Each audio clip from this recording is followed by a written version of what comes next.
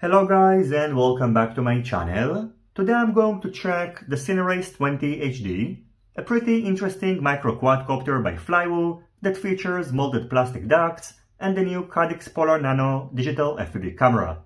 In this video I'm going to go over its features and specs, give you my feedback after testing it out and show you some flight footage.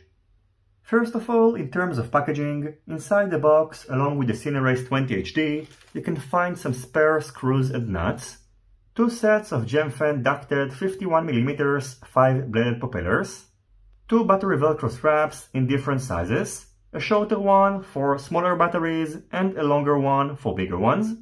In addition, you're also getting a spare battery pad and a foam bottom protector. And you should note that no action camera mounts are included in the basic kit, so you can either purchase them separately or 3D print your own ones using the provided STL files. The action camera mounts that are available are for the Insta360 Go2/Caddx Peanut camera, the Insta360 Go1, and the SMO 4K and naked GoPro cameras. As for the CineRace20, it is available in a couple of versions, which all of them are available with multiple ready receiver options. I've got the HD version, which is equipped with the Caddx Vista digital transmission system and the new Polar Nano FPV camera, which I'm going to feature in a separate review. And you can also get an analog version, which is available in two variants. The normal version features a 13A all-in-one flight controller, the Caddx Ant nano-sized FPV camera, and the VTX 625, a 450mW VTX, and the Pro version features a 20A all-in-one flight controller, the Caddx Baby Reptile V2 nano-sized FPV camera, and a more powerful 850mW VTX.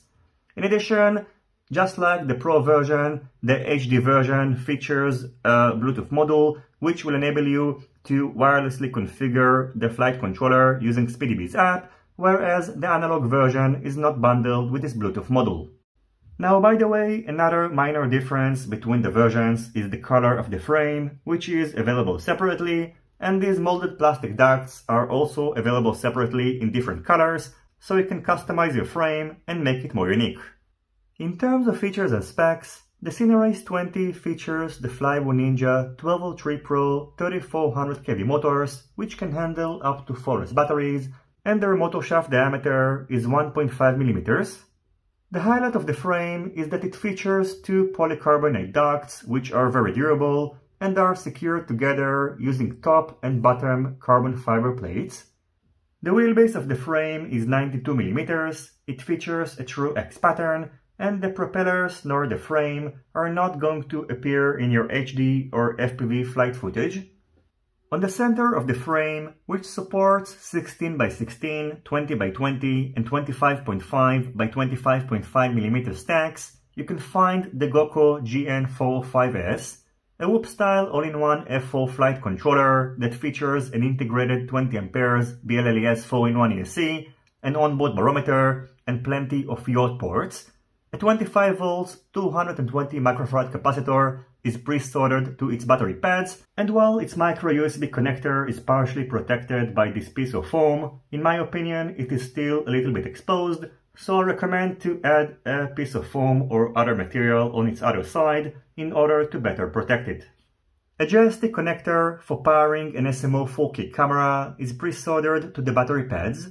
The Vista unit, which in my case came pre-activated, is secured on top of the flight controller using its 25.5x25.5mm mounting holes, and its USB Type-C connector is partially blocked by the duct, so maybe that's the reason it came pre-activated. However, you can still access it by removing the top plate and slightly bending the duct. In addition, the frame only supports nano-sized FPV cameras, and it provides plenty of protection for the camera unit and its lens. The digital version of the CineRace20 features the new Caddx Polar Nano digital FPV camera, which is, according to my experience with it so far, is especially good for flying at nighttime, and it is much better than the Caddx Nebula Nano V2. On the back of the frame, you can find a 3D printed TPU part that secures the antenna of the VTX and also the radio receiver and its antenna. And as for the battery, it is mounted on the top plate, and the CineRace20 is using an XT30 battery connector. Finally, as for mounting an action camera on top of the frame, it is done using one of these optional 3D printed TPU parts and this plastic part, which is an integrated part of the frame. In terms of weight, without a battery, the CineRace20 HD weighs 117 grams, including a Flywoo branded 300 mAh 4S LHV battery, it weighs 159 grams.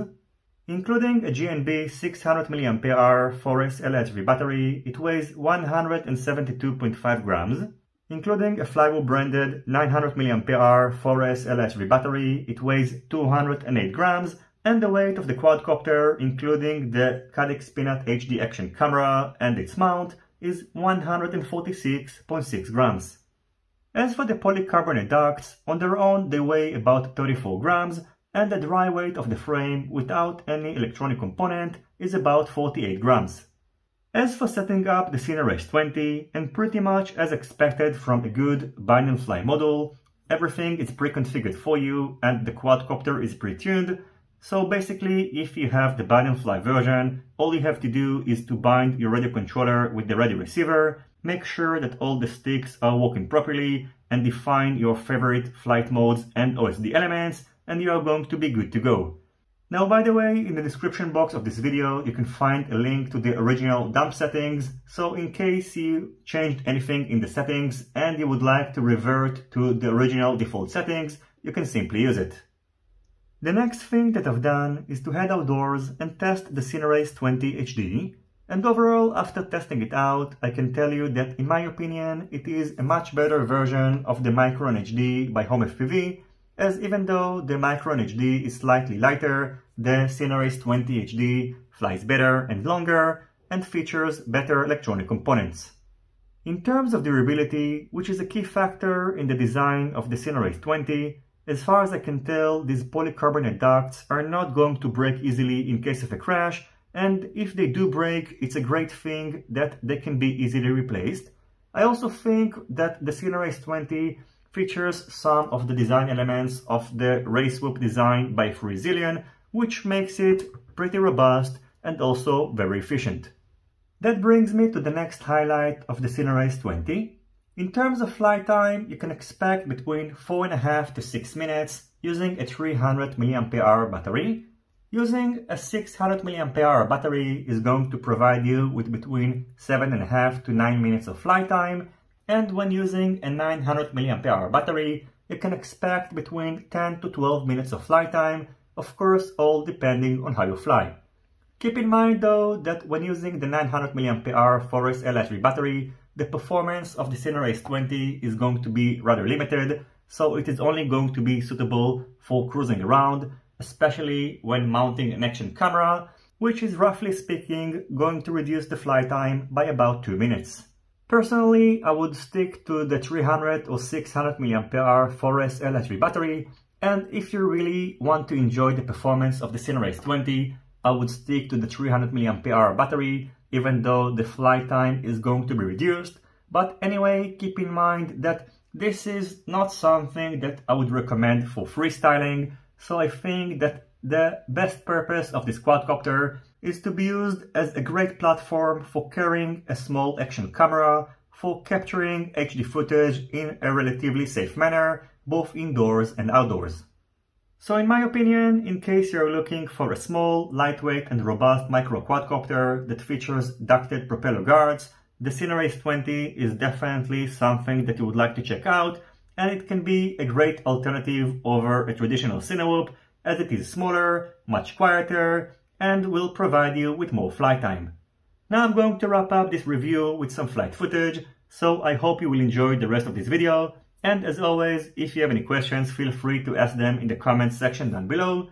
Don't forget to leave a thumbs up if you like this video, and consider subscribing to my channel and hitting the notifications bell if you're not already subscribed.